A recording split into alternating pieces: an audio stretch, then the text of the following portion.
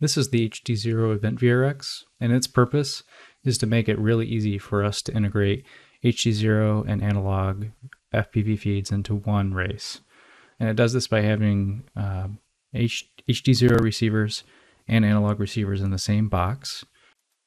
The box automatically switches between HDZero and Analog based on which signal is present. So if a HDZero pilot plugs in, the box will switch to HDZero. If an analog pilot plugs in, it'll switch to analog. Here's a little demo of auto switching between HDZero right now and then analog. So I'm going to power off, and it's about 5 to 8 seconds maybe for it to then lock on to analog, as it just did, and now show analog. And then the analog feed looks pretty good to me.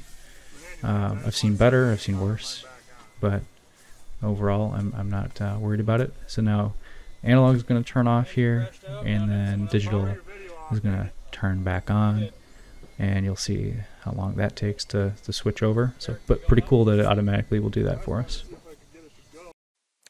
There's 4 channels on this box, so you can have 4 video channels at once. The composite video outputs HDZero as well as analog signals, and the HDMI output outputs both analog signal and HDZero. So it just depends on whether the box is receiving HDZero or it's receiving analog. Both of those signals will output out of both of the outputs. There are 2 antenna inputs on this device, and those antenna inputs are shared between all of the receivers so that you can save a lot of money on high quality antennas. The optimum configuration I found in testing is actually to put a left-hand patch antenna on one of the antenna jacks and a right-hand patch antenna on the other. The box is designed to be mounted onto like a board or something like that, and then put onto an elevated pole for use in event situations.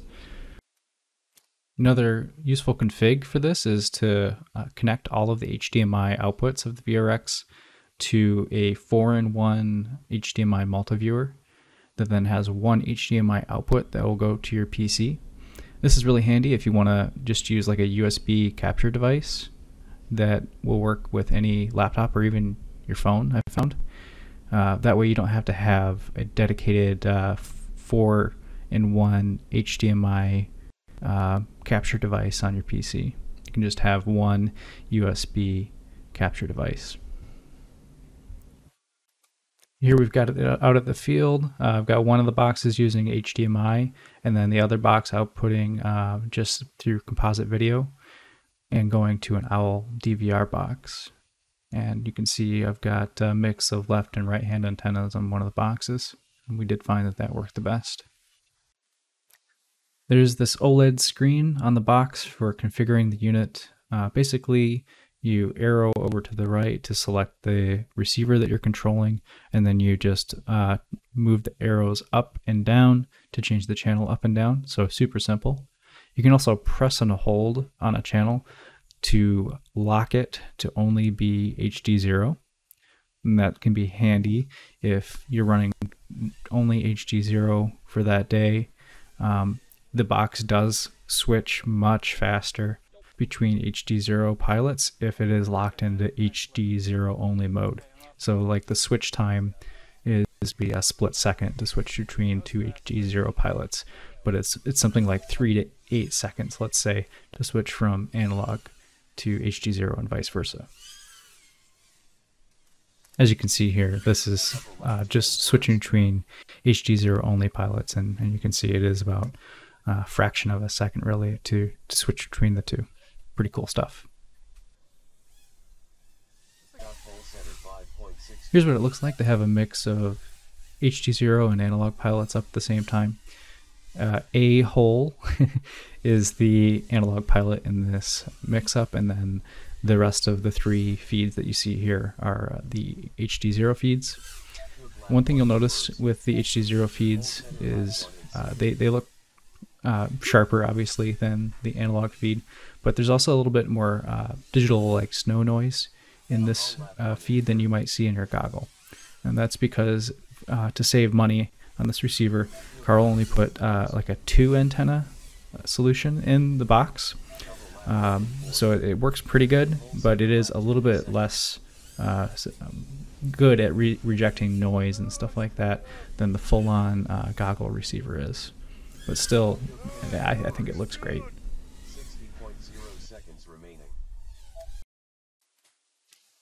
Here's what the video looks like in an indoor environment. So an indoor environment is going to be even more challenging because of multipathing and stuff like that. The upper left feed here is analog, and then on the right and on the bottom is digital. And then on the bottom right is actually the Owl DVR box being fed like the same signals but through composite video. So there's a lot going on here. The upper left 3 are all HDMI, but the upper left 1 is analog. And then on the bottom right, you're looking at the analog output from the Event VRX going to the Owl DVR box. And then the Owl DVR box is outputting 1 HDMI signal. So the Owl DVR box is what a lot of us already have for doing event DVR recording. So you can continue to use that. It does still look pretty good, but obviously the full digital is better.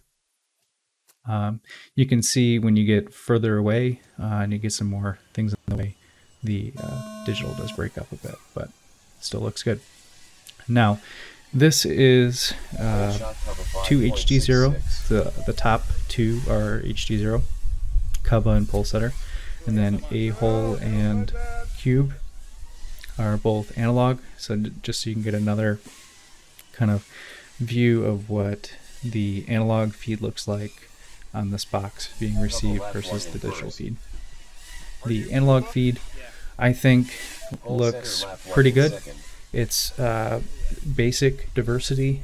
It isn't doing any kind of like mixing of multiple receivers, but there are 2 receivers per channel in there for analog, and it'll switch between 2 based on signal. And then for the HDZero stuff, it is using both antennas and mixing things together, but that's just how, that's nothing new. That's how HDZero has always done it.